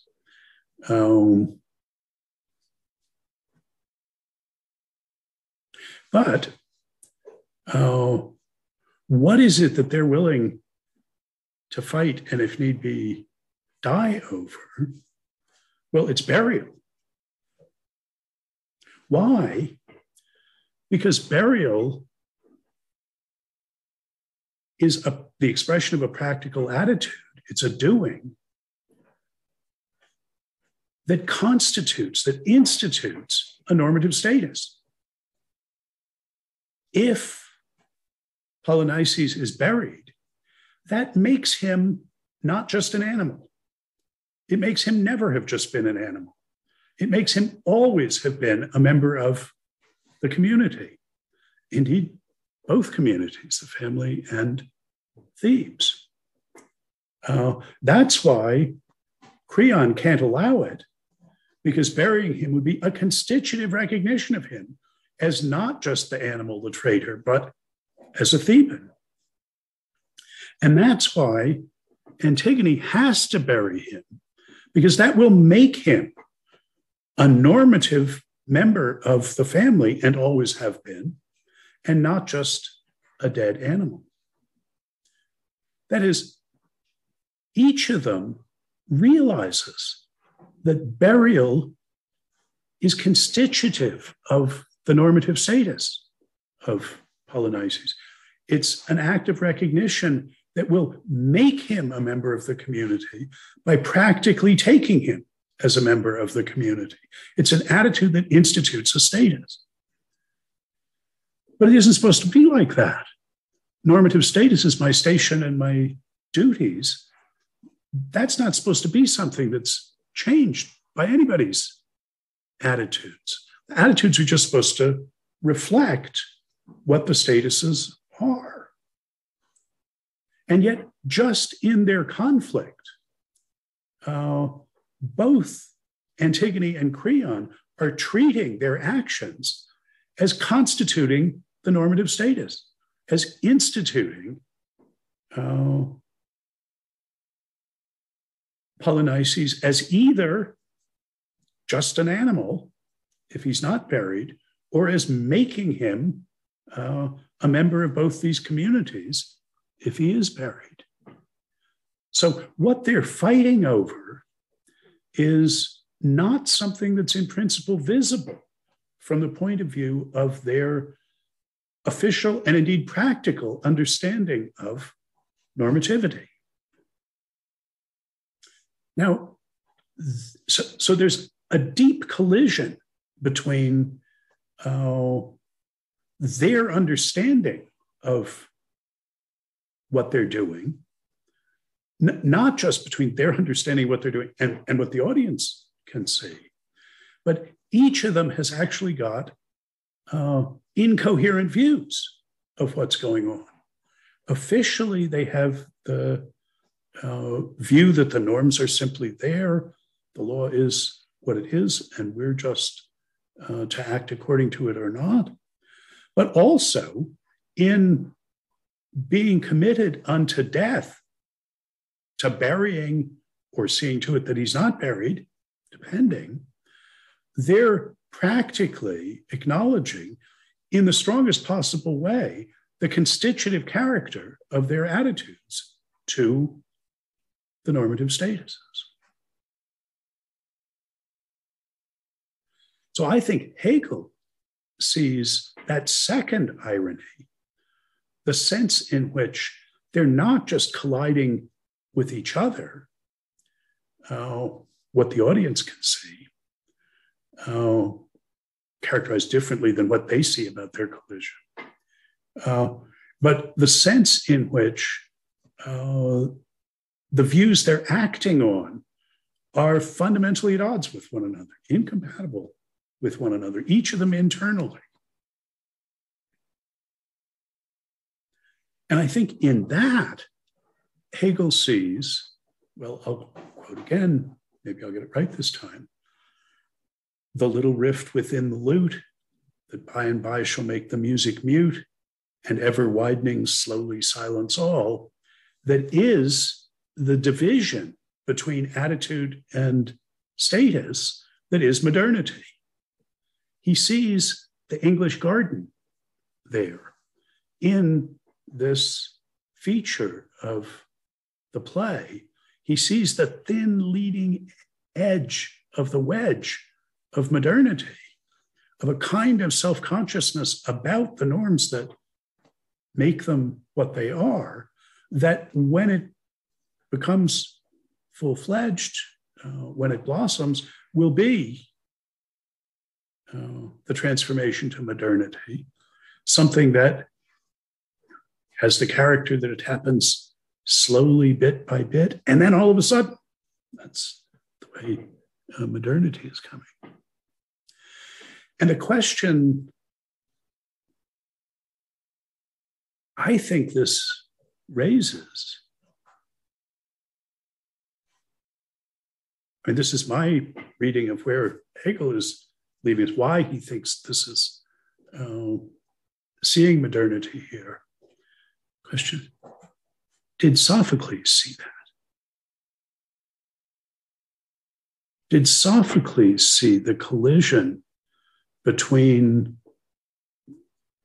burial as a constitutive act, making somebody into a community member, or not? Which, if that isn't true, there's nothing for them to fight over. Right? Did he see that that was deeply incompatible with the understanding of normativity that he has his characters eloquently give voice to? And as a secondary question, did Hegel think Sophocles saw that? You can see why I'm saying that the layers of irony are piling on one another here. there's things going on behind the scenes and different levels of awareness of them.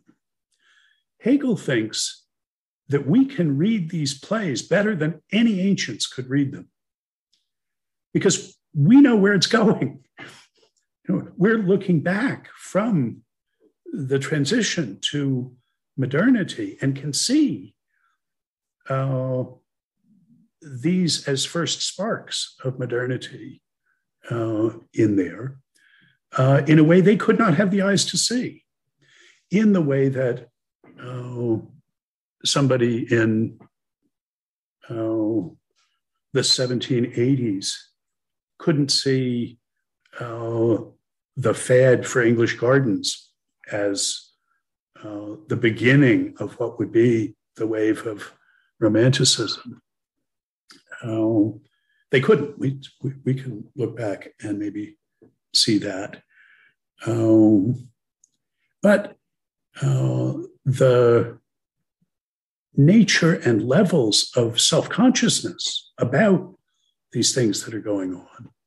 I mean, it seems to me that once things are put the way I have, you can see that it's absolutely fundamental to Sophocles' play that these characters who are committed to attitudes being being totally dependent on normative statuses, on the laws being completely independent of the statuses, in fact, are fighting over burial. Well, why does it matter? Because those practical attitudes determine the norm. That is an essential part of what's going on in the play. And yet it's not clear that even Sophocles saw that about it. He was modern malgré lui.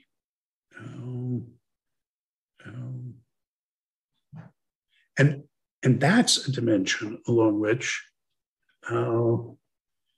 Hegel thinks Euripides, when he does things like that, he's knowing that he's doing that. He's seeing a form of life breaking down through its internal contradictions. Euripides means to be portraying that. Sophocles is portraying that, but there's no evidence that he knew that he was, that he meant to do that.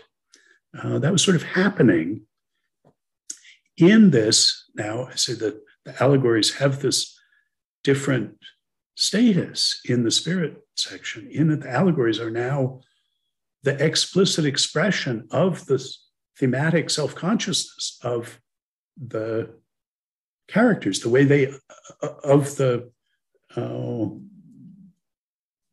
people at the stage in the development of Geist that he's talking about. This is how they express their understanding of normativity, was in these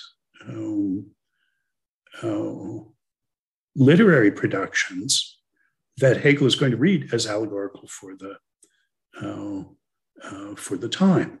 I mean, for modernity, the perfect one is Rameau's nephew. We'll say something about that next time. But he's going to read his contemporary literature, works of literature, as expressing the modern sensibility. Well, often in the way Sophocles expressed the traditional one, but sometimes in the way Euripides did. Full-blown romanticism is sort of fully alienated modernity. Anyway, I see this sort of multiply layered now reading of the literature. It's surely, by anybody's standards, a brilliant reading of this play, but he's also seeing it as articulating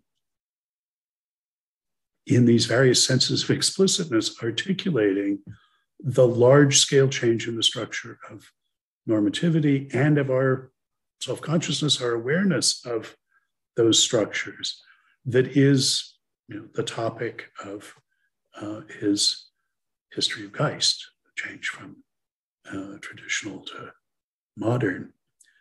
And it's a rare thing, it seems to me, to read a work of philosophy that includes sophisticated treatments of the way in which Deixis presupposes anaphora and the ways in which one could misunderstand laws of nature as superfacts when he's doing, and criticizing the myth of the given, when he's doing epistemology, that could thematize the transition from asymmetric normative structures of the subordination obedience kind to reciprocal recognitive egalitarian ones, and could give this sort of nuanced literary reading of some of the great works of the past.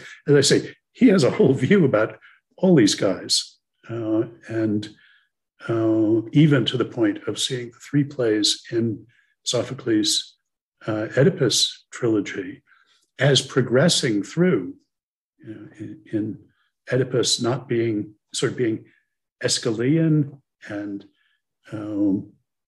Oedipus the king as being Sophoclean, and Oedipus at Colonna, when the bitter old blind man is looking back, as being Euripidean. And in this regard, I will mention that an important Euripides play for him is the Bacchae, which is when women, as the dangerous, repressed dimension of society, really get their revenge. Euripides is making explicit what is at best implicit in the Sophoclean treatment of gender essentialism. So Hegel has got a sophisticated view of the great Greek tragedians, but is deploying that sensibility with serious metaphysical, philosophical intent. I mean, it's the metaphysics of normativity, of discourse, of discursiveness. And I think one of the reasons this is a great work of philosophy is the range of things that he brings into a single story. Okay, let me stop there. This is laying a lot on you, but I hope at least to motivate you to reread some of this stuff. The Hegel, maybe back to the plays, maybe to my discussions of some of it. Yeah, Katja. From your question, if Sophocles did recognize this incommensurability, I ask myself if the audience should recognize it. And I think they shouldn't, because a tragedy should have this moment of catharsis. And this is only kind of acceptance that there's a conflict which cannot be resolved. And this wouldn't be so effective if they would recognize this incompatibility between statuses are instituted by attitudes and clinging to those statuses. Well, I think that's right. I think it wouldn't be so effective, and so can't have been what Sophocles was aiming at. Hegel's articulating for her the sense in which the audience couldn't have seen this about it. They didn't have the conceptual set in which you could make sense of this that way. For that, you have to be, have experienced the alienation, the attitudes towards normativity that we moderns have got. It's something that essentially is only visible retrospectively, recollectively. It is constitutive of us understanding them better than they understood themselves. And I think that's right. James? So a related question, I wonder about the fate of tragedy in the age of trust in the postmodern stage of normativity, because you might think that it's sort of constitutive of the tragedy of Antigone that one is willing to sacrifice one's merely animal self for the sake of a normative status that is sublime in sort of Rorty's sense, that has this kind of sublime extra-human status. And you might worry that the recognition that Hegel is urging on us would turn us into sort of Rortyian ironists, for whom like the notion of a tragic sacrifice of this sort would just be sort of silly. Or I think of Hume, who's sort of perfectly happy to recite the Lord's Prayer if the locals will help him get out of the slough that he's stuck in, because the norm means nothing to him, or rather he's aware of its sort of contingency. So anyways, I mean, is there a prospect for a renewal of tragedy, or is that concept sort of aufgehoben altogether? Well, big question, James. And, I don't know. I mean, it seems to me that in modernity, we have not only the Rortyian ironist who's disengaging, which is already a figure visible to Hegel. That is, he already sees people taking that sort of disengaged, ironic view, but also the existentialist take on this, which would say, no, you could understand this as what they're committed to as not responding to any non-human law, and still identify with your commitment, your attitude unto death in the acte gratuit, in the appreciation that all there is to give things meaning is our commitment to them. There isn't anything deeper than that. That's equally an expression of modern alienation as the saying, well, so it's not worth sacrificing anything, identifying with anything at all. Those are sort of the two polar expressions of alienation. And the challenge you're offering is, well, is the sketch that I can see my way clear to of the postmodern stage, of the reachievement of heroic agency, well, I took it without tragedy.